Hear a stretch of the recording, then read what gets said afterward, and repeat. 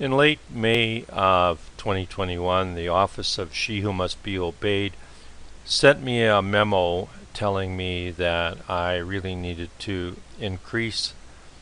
our bandwidth for our internet or I would be getting an eviction notice. Well, as probably most of you know,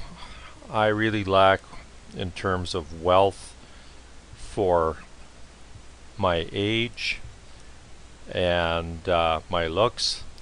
and of course financially the most valuable thing I own is a float. So I thought it would be easier to replace the internet connection than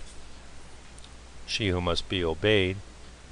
So I switched over to cable from ADSL right here on,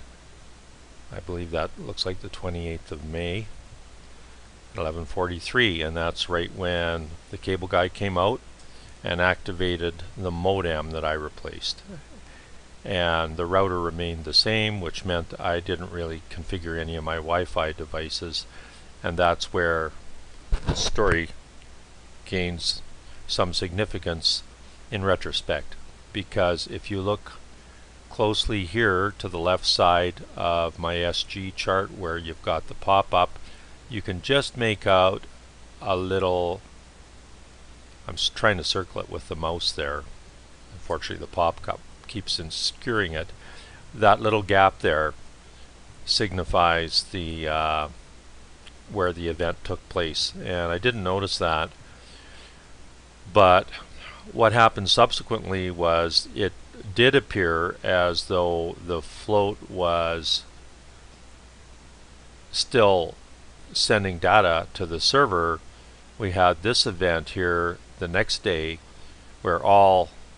connectivity seems to have been lost for a while from 8 or 9 in the morning on Saturday until 1 in the morning on Monday, and then suddenly a new connection was made, and an hour later we were back on track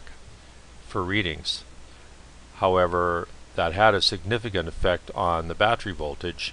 and eventually the float just stopped communicating.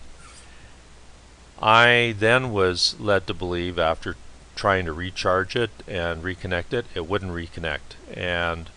I therefore came to the conclusion, after trying everything I could, that the float was faulty. And that's something that's going to lead into the next two videos where I took it apart,